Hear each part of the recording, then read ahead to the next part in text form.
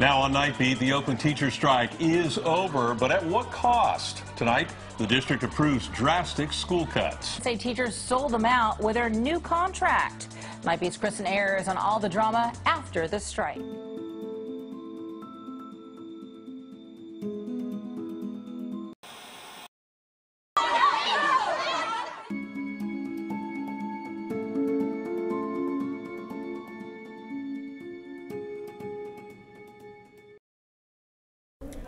I don't think that students are well represented in the school board, just because I have never seen students really at the meetings and their voices being heard.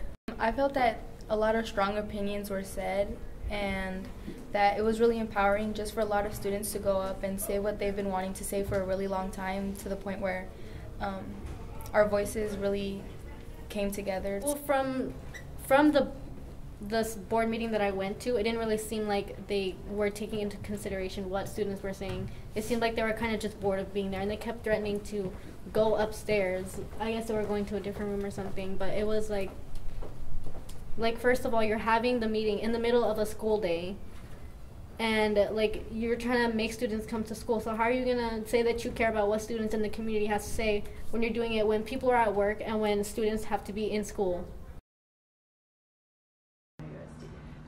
I think that we clearly have some trust issues between the community and students and the school board, and I think a lot of that is because we need to do a better job of educating people about how schools are funded in California. I think it's important is for people to understand what the issues are, so that when the decisions are made, they can say, oh, okay, I wouldn't have done it that way, but I understand why they did do it that way.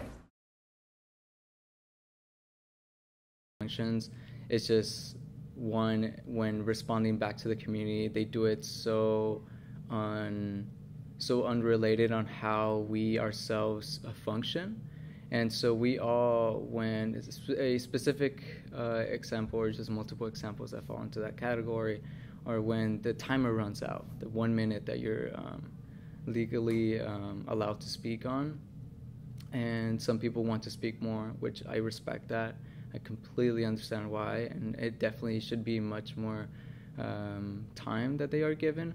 But the fact that either the President Ying and some other board members decided to shut down or just completely cut off the mic, it's just not a really good way on to see them as a person, but as their job is just what they have to do, and that's what really sucks.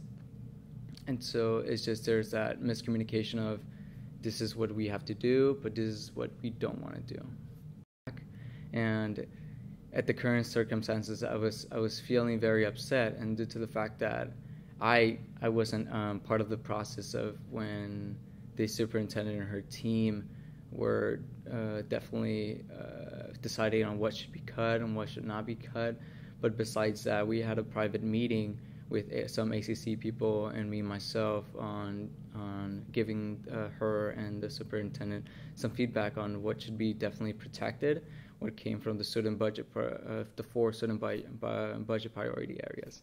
I can't really name them on top of my head, but yeah, it's been a while since we. Preferential vote is just basically the nicer way to say that you don't have a vote, and so it's just there to kind of create an illusion of power, right? And I'm very grateful, and definitely I can definitely recognize the work and effort Hema and other student directors have done to actually being able to say yes or no to certain agenda items. But yeah, that's what the preferential vote is. And so another thing about it is that when you go back and look on what has been voted upon, you can see who and what student directors have voted on. So it's either a yes, no, or abstained. So it's in the books. So when I get hired or when I do something else, people can look back into the history and, not so good for me. I believe that students are not well represented in the board because I feel like they say things that we want to hear but don't actually take action on it. I feel like they should take more consideration of the student needs instead of like the money and the budget cuts and all that stuff, because all the budget cuts are not actually benefiting us. Like, how is that benefiting us if you're taking our resources, all our programs that we actually need? I think student representation needs to be changed because we already representing ourselves. What needs to be changed is the way they see us as. The way they see us as like we don't have the power to change our education system or, you know, provide what they're taking from us, but we actually doing that. So I feel like we don't need to be changed because we're already doing our job right, and they need to do theirs right. Like, they tend to be shut down, or like a lot of people tend to not listen to us just because we're students and we're young. But I think that as the future generation, that our voices are the voices that have to be heard.